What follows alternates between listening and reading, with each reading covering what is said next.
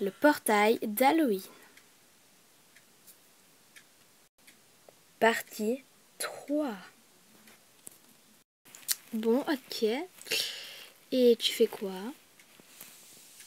Moi, ce que je fais, j'essaie d'apprendre à cette chauve-souris à voler. Mais malheureusement, elle est têtue comme une mule. Ah, je suis pas têtue comme une mule, hein. J'arrive pas. Quand je te dis que j'arrive pas. Arrête, tu deviens chiant là, sérieux, hein. J'arrive pas. Mais je vais jamais y arriver, t'es souvent. Tu t'appelles Harry? Oui, pourquoi? C'est un joli nom, hein. Ça va. Moi, je m'appelle Bella. Ok. Et pourquoi tu vis ici? Tes parents, ils vous aimaient pas vivre avec d'autres loups-garous et tout? Je n'ai pas de parents. Tu n'en as pas. Je suis orphelin. Enfin, en gros, j'étais dans une famille d'accueil et j'ai commencé à découvrir que j'étais un loup. Et puis, ça a un petit peu posé des problèmes et je me suis fait rejeter cette famille d'accueil. Et c'est là que j'ai découvert cette ville d'Halloween et du coup, j'ai décidé de venir habiter ici. Un loup solitaire, tu vois. Et je suis un peu le seul loup-garou d'ici, en fait. Mais il y a des gens très très sympas ici, je te le dis. Pour l'instant, ouais, là, en ville, là, aujourd'hui, c'est pas très nombreux, mais il y a d'autres personnes. Il y a des mecs très sympas, il y a des filles très sympas. Tout le monde est très sympa ici. C'est hyper sympa. Tu sais, je suis pas trop... Ce que je veux dire, c'est que... Je sais pas comment t'expliquer, mais je suis pas trop le seul ici. En gros. Ah, ok. Bah moi non plus, hein. Moi j'ai toute une famille, j'ai moins... je sais pas combien de millions de sœurs, et puis je suis toute contente. Hein. Puis j'ai un grand frère qui veille tout le temps sur moi. S'il veille sur toi, pourquoi il est pas là? Parce qu'en fait, je me suis allée me promener dans les bois pour me faire plaisir. Et puis, je suis tombée sur ce portail d'Halloween. Je sais pas ce qu'ils font et je sais même pas où ils tout pitou. T'as un attel? Non? Oui? Non? Oui, j'ai un iPhone. Puis un iPod à la maison. Qui d'ailleurs, je ne verrai peut-être plus jamais puisque je vais peut-être plus jamais pouvoir ressortir d'ici.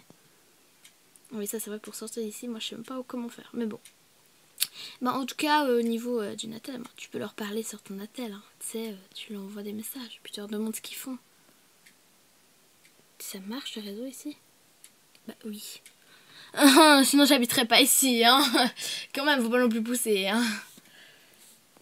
Ah bon? Oh, je vais envoyer un message là. Ting ting tic tic tic tic tic tic.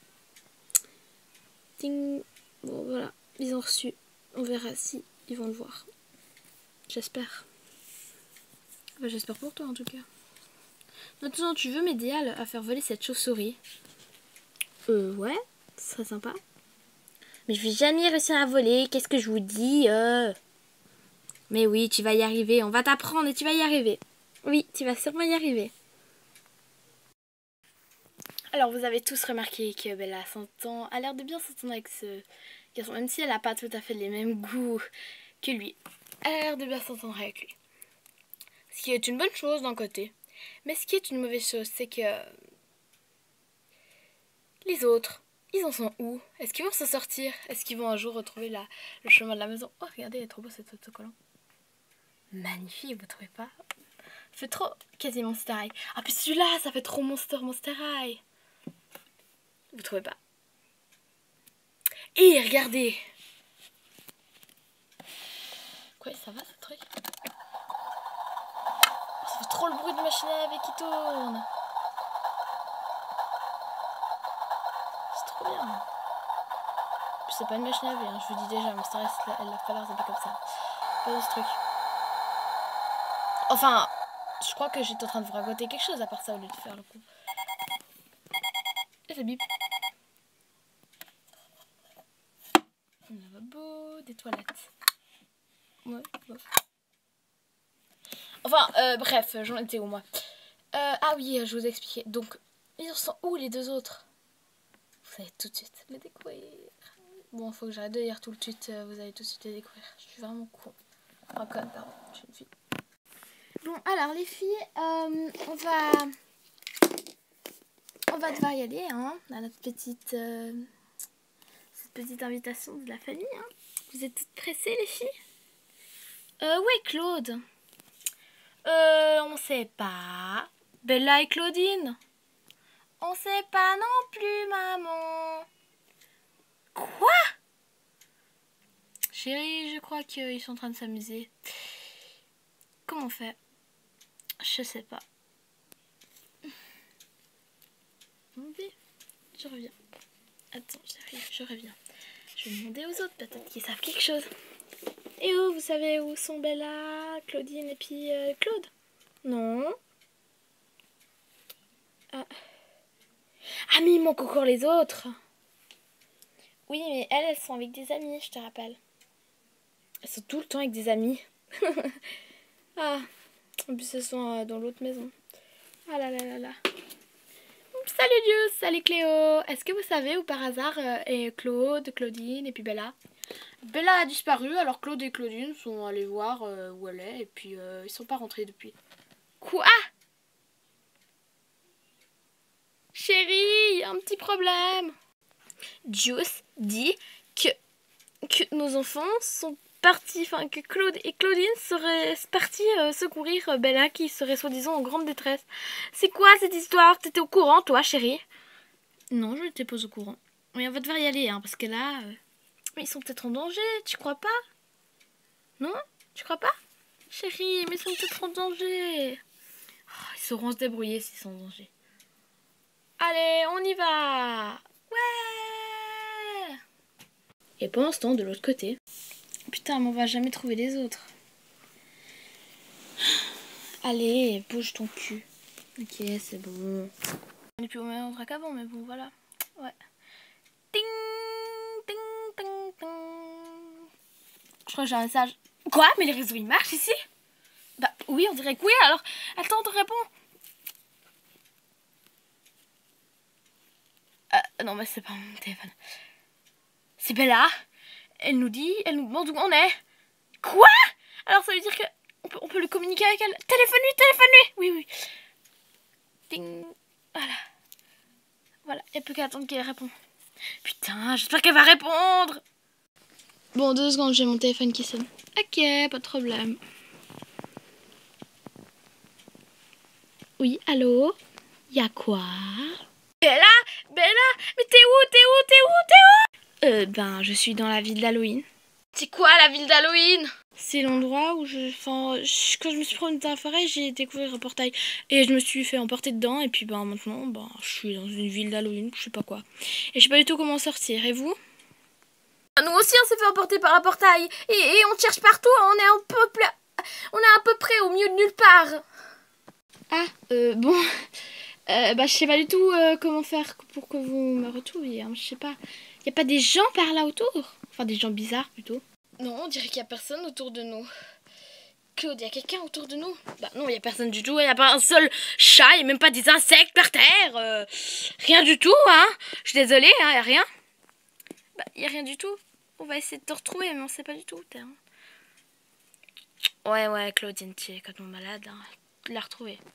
Bah, on va essayer, ok? Bon, je te laisse, on va essayer de te retrouver.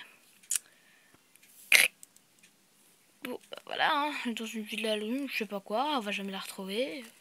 Puis voilà, à part ça, tout va bien. Bon, bah, il n'y a plus qu'à marcher, puis essayer de la retrouver. Courir plutôt. Ouais, c'est mieux. Elle a coupé. Ah, il faut plus que je... Ah, mais je fais quoi, là? Putain, je suis conne. Voilà. Bon, nous, on en était où? Ah oui, on continue. Mais malheureusement, comme dans toutes les histoires bien et intéressantes que tout le monde aime bien, il y a toujours un méchant. Et bien sûr, il y a un méchant dans cette histoire. Des très grands méchants. Eh oui. Mais qu'est-ce qu'il prépare? Vous allez tout de suite le voir. Petite précision. Cette méchante que vous allez voir prochainement vous savez très bien que c'est une sœur des Dracula et tout et tout. Et ben, la méchante dans cette histoire n'est pas du tout la sœur de Dracula et tout. C'est un personnage complètement à côté de la plaque. C'est que je savais pas trop qui prendre pour faire la méchante. Donc, c'est la méchante, mais elle n'est pas en rapport du tout avec la famille Dracula. Puis l'autre qui est en rapport avec la famille Dracula et encore quelqu'un d'autre. Ok, c'est bon, vous avez compris. Dans le repère de la méchante. Oh là là là là. Quelle belle journée s'annonce. Je suis tellement heureuse d'être moi. Tellement belle, tellement majestueuse. Ah. J'en ai marre de vivre dans cette ville d'Halloween. Ça fait plus de 2 millions d'années que j'y vis. Cela commence à devenir pesant d'y vivre.